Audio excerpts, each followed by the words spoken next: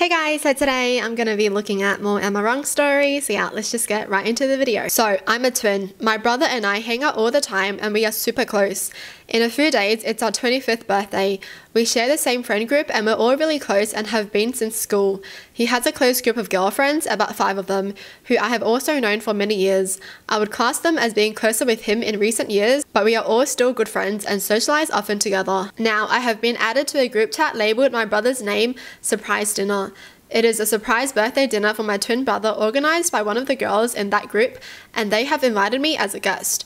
One of them also said in the group that it would be nice to see me as well, so I just felt like an afterthought. I wouldn't really have minded if the girls wanted to organize a surprise party evenly exclusive from my brother and themselves, but they have also invited my partner and some of my brother and I's closest friends. This feels inconsiderate and quite upsetting, as I can't understand why I would be invited to my literal twin brother's surprise birthday dinner with me only invited as a guest, as it is also my birthday involving all of our friends. My girlfriend also found this action to be extremely rude and wondered why this girl didn't just reach out to her and then they could have organized a surprise involving both of us instead, or have just both my brother and I and left the surprise element out of it. In the chat, it is clearly stated that we all arrive at one time while my brother is due to arrive 20 minutes later. The thought of attending makes me feel weird because it's just a celebration for his birthday when him and I are literally born on the same day. This isn't new information to the organizer. Of course it isn't. They're twins. Like, how can you forget that one twin also has the same birthday as his twin? And because we have the same friends, last year our friends and my girlfriend set up a massive dinner for our birthday to which everyone was invited, including the girl group. So now I'm at a crossroads. I don't know whether or not to attend. On one hand, if I don't go, I will feel left out because our mutual friends are going.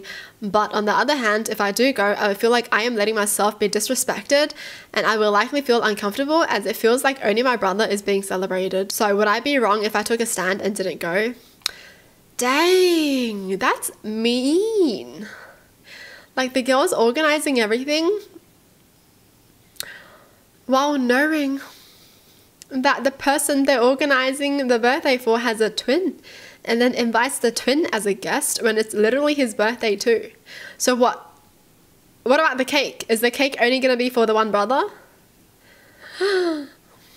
That is rude. Yeah, that's extremely rude, to be honest. And it's the fact that they're all close friends, so it just feels weird. It's like, what? Are you that dumb? Do you not remember that twins share the same birthday or something? It's just odd that they're celebrating one twin's birthday instead of just surprising both of them at the same time. Like, surely the girls can't be that dumb, right? Like, what if this is a surprise party for the both of them, but they're playing it off as like, oh, I don't remember your birthday kind of thing. Dude, I hate those surprise pranks though. It's always the worst when someone literally forgets that person's birthday for the whole day and then at night they're like, surprise! It's like, really? You hurt their feelings before all that. You hurt their feelings for the entire day and then you're gonna be like, just a joke, we actually remembered, but we just wanted to surprise you. I don't like that though. Imagine if it was that they're surprising both the twins, but the one twin just gets the feelings hurt first.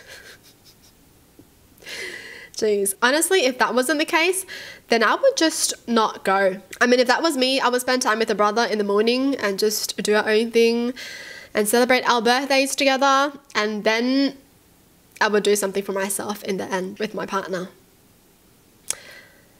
Because honestly, I feel like if they do go, they're just gonna feel left out. If everything is surrounded for the brother, you know, like presents as well, they're probably only gonna buy presents for the brother because it's his birthday. I don't feel good about this. Alright, moving on. My friend Jack and I, after a long stressful week, like to go to the local pizza place. It's not fine dining by any stretch of the imagination, but there are booths and tables of people sitting down. I see a large table near us of like 10 people and a few couples and a bunch of small kids between 4 and 8.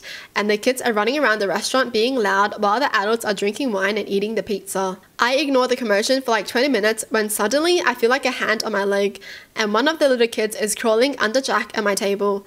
I wasn't thinking and snapped at the kid and said, "Get away from our table."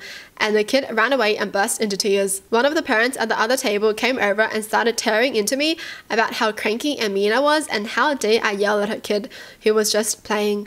Meanwhile, her and the other middle-aged 40-something parents are letting the kids run around and be loud and obnoxious while my friend and I are trying to enjoy a night out. I ripped her a new one and said, how entitled do you need to be to think it's okay to let your kids just crawl under people's tables?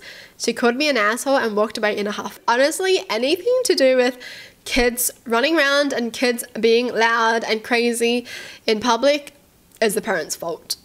Alright, if someone tells the kid off, it's the parents' fault for not watching them.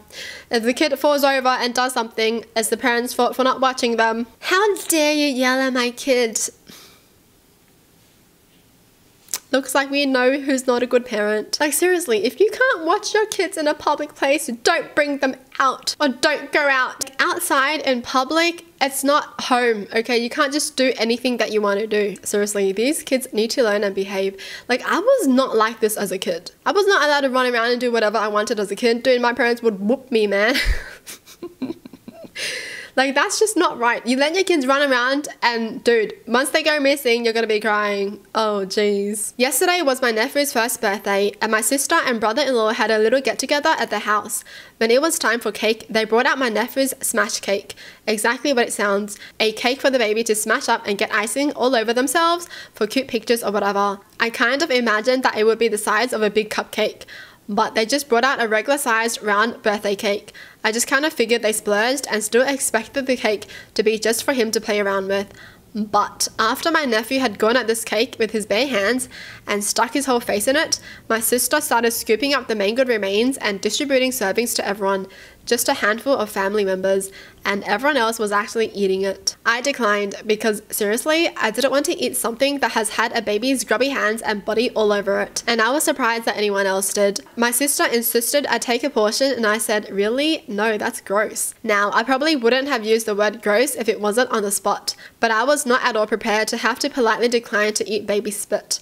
My sister was very hurt by that and told me later on a phone call that I thought was way longer than it needed to be for the severity of the infraction, that she thought I was being extremely judgmental, that it wasn't a big deal and we're all family. Don't participate if I really don't want to, but don't call her gross, etc. I don't think they call the baby gross, they just called it gross to eat something that a baby has smashed with their bare hands, that's all.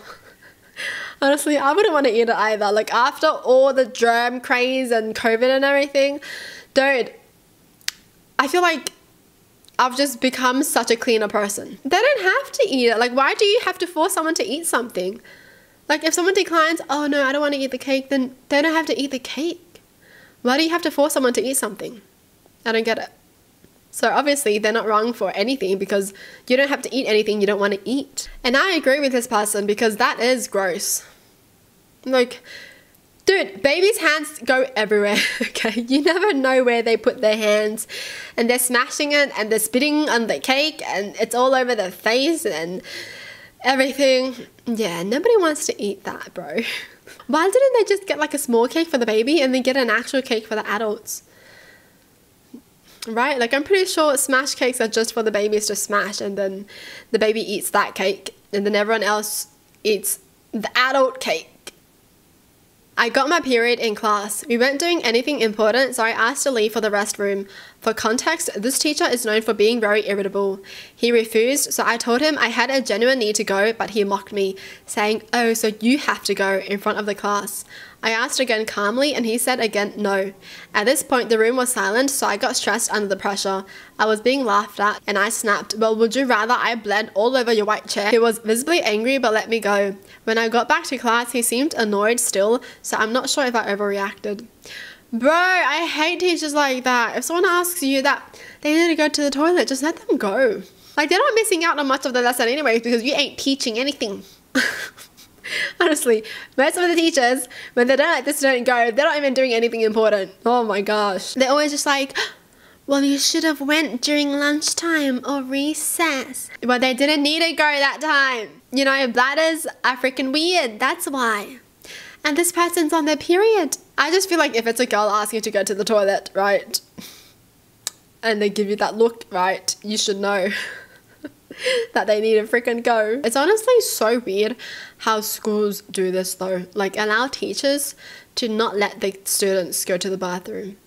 Like, dude. What?